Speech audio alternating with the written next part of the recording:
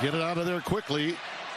Little out pattern to Zachary Franklin, the senior from Dallas, Texas.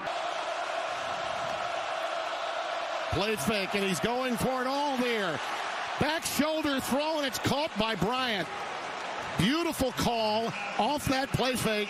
What Josh talked about. This is a 3rd-and-1 situation in your own territory, and they're going to go up top to a guy who they said was really good last. Pat Bryant with the big catch.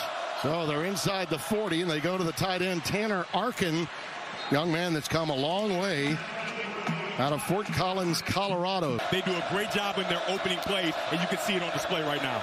Again, getting around it quickly, a bust. It's open, it's Bryant, it's touchdown. That'll quiet this crowd. 5th touchdown for Bryant. A different dude, and was good last year. Watch the double move. He just sticks his foot in the ground and goes vertical. He sails that he's going to go on the out route. Play fake. Boy, he had his tight end, but he decided to tuck it and run, and he'll usher himself out with a 1st down. Fagan in the backfield. Play fake to him, and it's a slant by Zachary Franklin on the receiving end, and he's out beyond the 35 to the 37. A leader in the NCAA. Yeah, nice job getting right behind the linebackers. You can see those safeties in line. Out of the shotgun again, Altmyer with all kinds of time.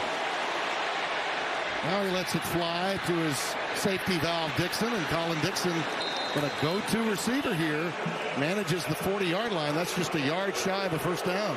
Altmyer's been living up to advanced billing as well. Right down the seam again for a 1st down. Zachary Franklin.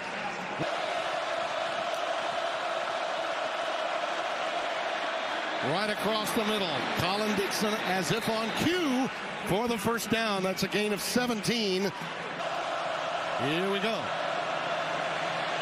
Altmyer in traffic, decides to pull it down again and gets it to the 45. Now this will be interesting because it's 4th and manageable now. 2nd and 10.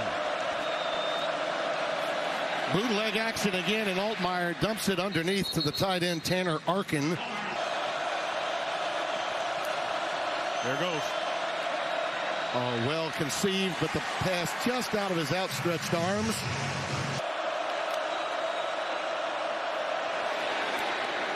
Quick out, and it's caught by Pat Bryant. He dropped one earlier between the 1 and the 5, but not this time. Got man-to-man coverage, it looks like, from Nebraska. And they flush it out to the tight end, Arkin, and it is right there for him. Inside the 5 and down at the 3. You talk about a Altmyer under center. In the corner, it's caught. It's touchdown, Tanner Arkin. Well, it was his drive, wasn't it? Oh, yeah.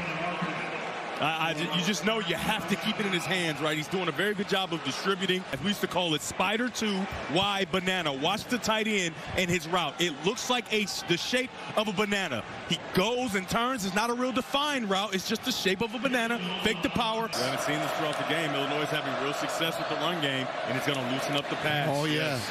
This is just a well-conceived offensive game plan by Barry Lunny, isn't it? That's Malik Elzy. 3rd and 9. They're giving safety help. Altmyer sees green grass and is very close to the 5-yard line. He needed the 4. Malik Elzy's got man coverage at the top of your screen. Altmyer to the tight end. Just in. Big time touchdown. That is Brandon Henderson. Yes, Brandon Henderson, number 94, who came in for, guess who? Tanner Arkin. No, he's not known for that. He's more the blocking tight end. Carson Goda, the senior from Bradenton, normally used in that capacity. How about the footwork? You see him take that inside stem? Pressure right up the middle. Altmyer reads it. Quick out pattern for a 1st down. Fagan stays in the backfield, dotting the I. Play fake for the corner. It's Bryant. It's touchdown. Barry Lunny's play calling tonight, Devin, has been extraordinary. And Altmyer has executed to perfection. Bryant into the flat as a fullback, right? Fake the power. He sneaks into the flat, avoids the defender, and he's wide open.